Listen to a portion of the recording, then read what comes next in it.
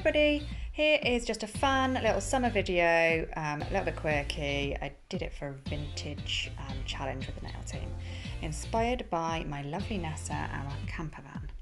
So I hope you enjoy it. It's using all Halo gel polishes and yeah, just a little bit of fun. So it's a step-by-step. So I've done it with pictures, just thought I'd give you little explanations. This is French white in the background. Then in with my mini 3D brush and powder blue to paint in the sky, which I've done quite roughly really to give it a bit of texture in different places, clouds showing through. Then next here we've got Halo's blue to make the sea.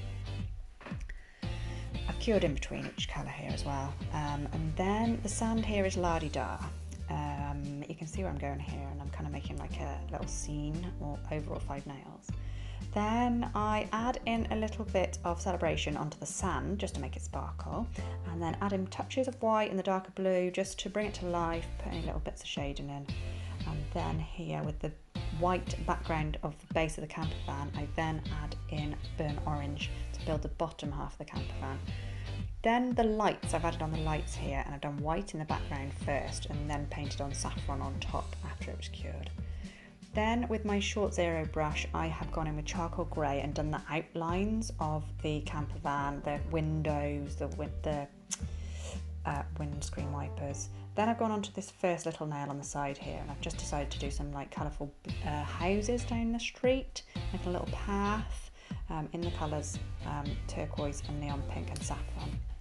Then I've done a little surfboard in white and orange, tying in all the colours together.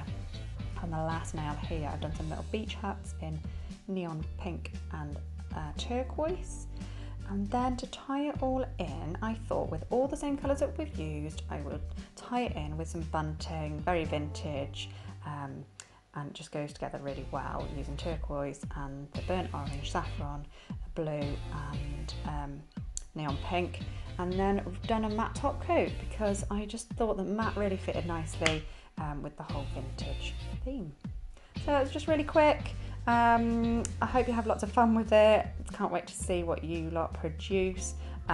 Just, yeah, something a bit alternative. Right, thanks guys, bye.